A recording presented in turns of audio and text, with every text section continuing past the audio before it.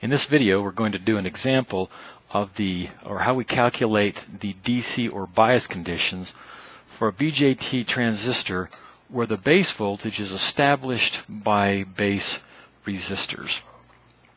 So, as we've mentioned before, one of the differences in the analysis for the BJT transistors, different from the way we were analyzing MOSFET transistors, is that there is a base current, a finite base current going into the base here, whereas the gate current in the MOSFETs we assumed to be 0.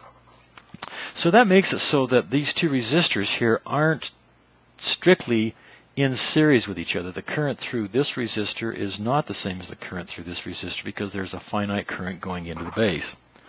Because they're not in series with each other, we can't just use a straightforward voltage divider to establish the base voltage.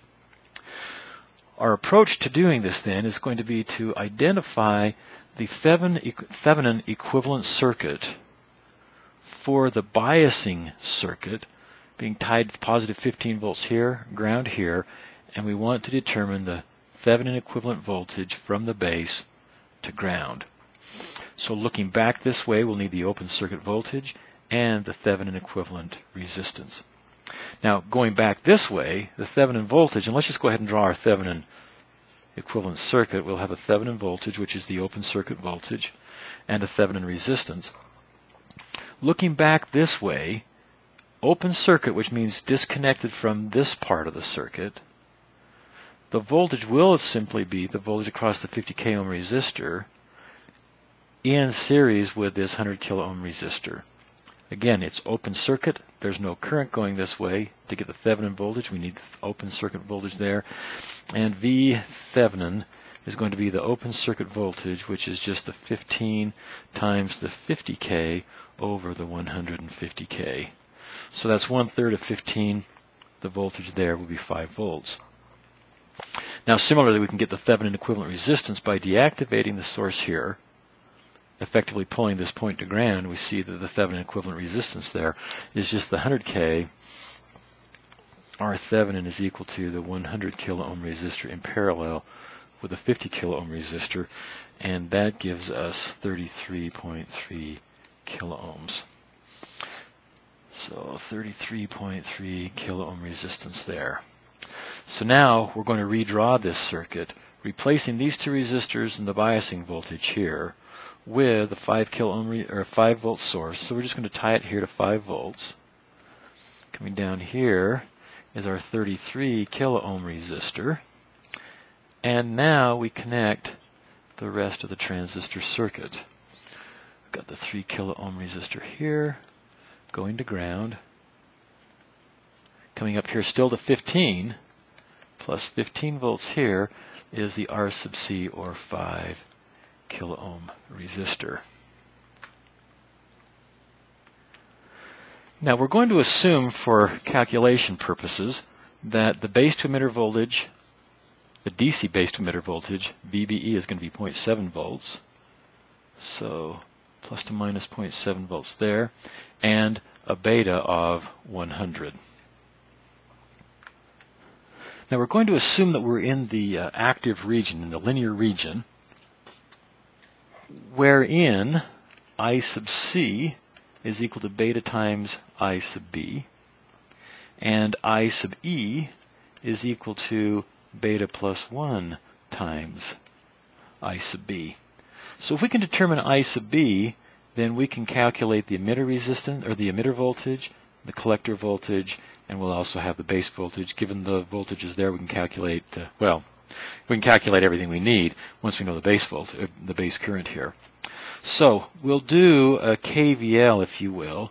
Starting at 5 volts and dropping down will be 5 volts going in the direction of I sub B will be a voltage drop, so minus 33.3 kilo ohms. We'll keep I sub B in milliamps. We'll use kilo ohms there.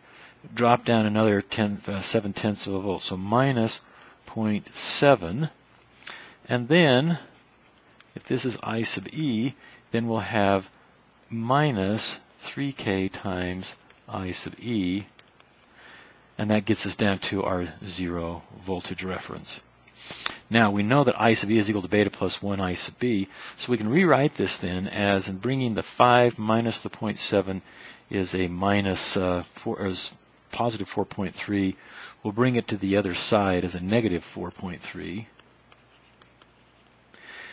And then we have negative 33.3 I sub B minus 3 times I sub B, or I sub E rather, is beta plus 1 times I sub B. Beta is 100, so beta plus 1 would be 101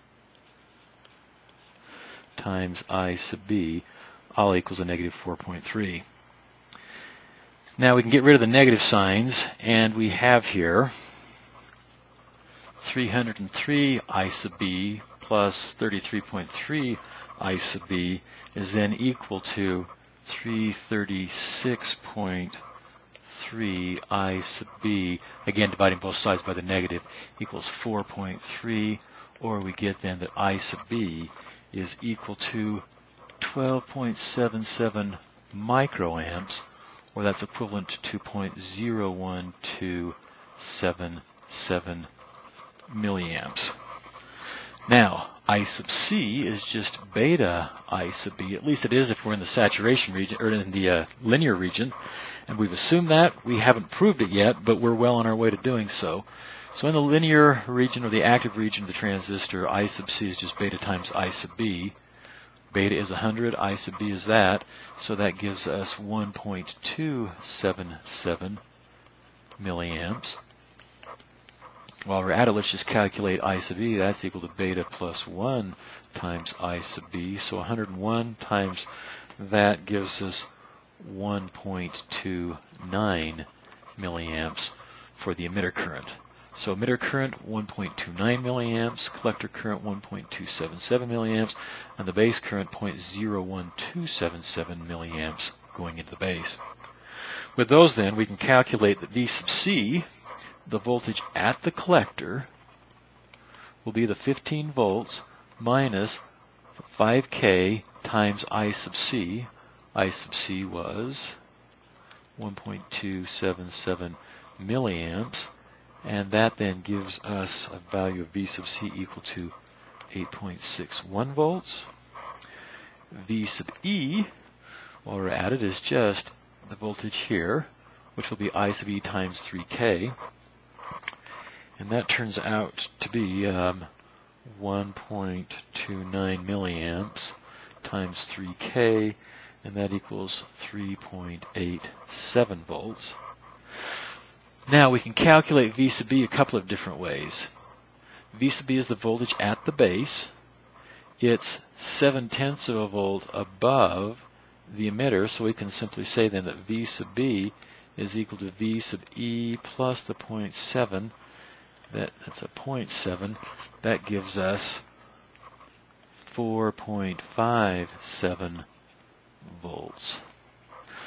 So we now know each of the currents and voltages at each of the terminals of the transistor if it's in the active region. We know that it's in the active region if the PN junction between the base and the collector, if the base collector junction is still reverse biased. So we have V sub B at 4.5 volts. It's actually 4.57 volts, 4.57 volts.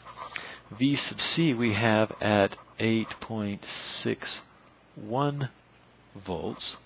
So yes, the voltage, again, if we think of this as a PN junction there, the voltage here is significantly greater than the voltage there. This is still reverse biased, and so yes, our assumption that we were in the active region is correct, and these values here are correct also.